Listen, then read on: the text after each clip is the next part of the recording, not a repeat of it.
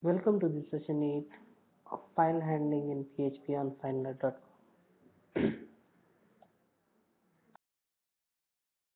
File handling is an important part of any application, be it web or any other application.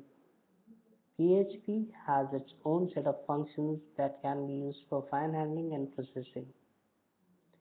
You must be very careful when you perform operations on the files, and these can cause issues to server by editing a wrong file, filling in the disk space with the garbage data, etc.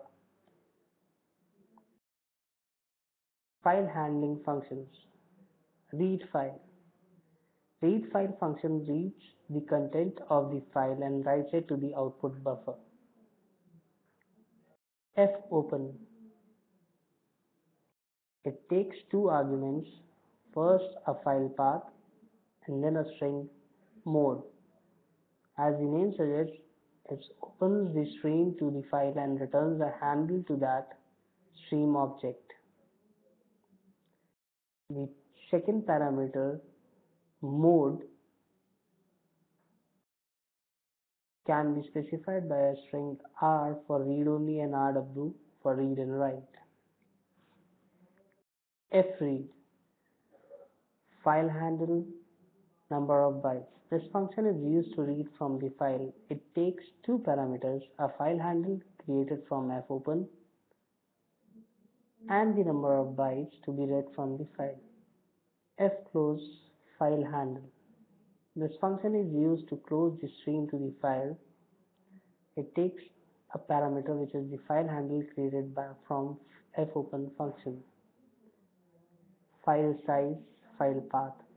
This function retains the number of bytes in the file. It takes a single parameter, file path, as a string. Examples for file operation. $myfile is equal to fopen users.txt double quotes r or die unable to open the file. Echo fread $myfile file size users.txt fclose $myfile. PHP has lots of other file functions that you can find on http://php.net. File handling functions. Fopen, when used with W as a mode, would try to create a file if not already exists in the file system. Note: to do all these or file operations, the files or directories may have proper permissions given. Fwrite, file handle content. The function is used to write to a file. It takes two parameters, a file handle created with fopen function and a string that is to be written on the file. Here is an example of file writing. Please note that with W mode, if you open a file again, it would override the code or the content. File uploads. You can upload the files to the server using PHP code and HTML forms. To do so, you need to make sure that file_uploads directory is on in the php.ini file on server. You would also need to set the limit for the maximum size of the file that can be uploaded using php.ini as per your requirement.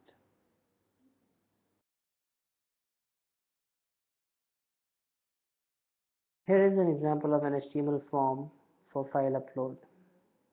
You can see that we have specified an input type, that is of file, with a variable name file name and ID file name. You have to note that you have to set the enc type param of the form to multipart form data to upload a file to the server.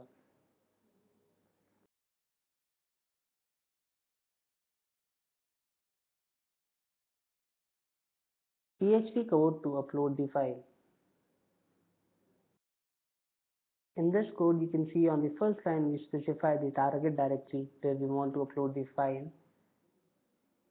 The target file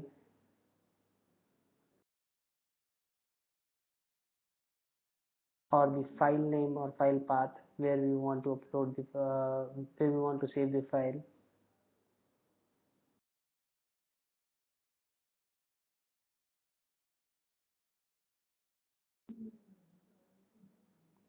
Now the most important thing to note here is move uploaded file.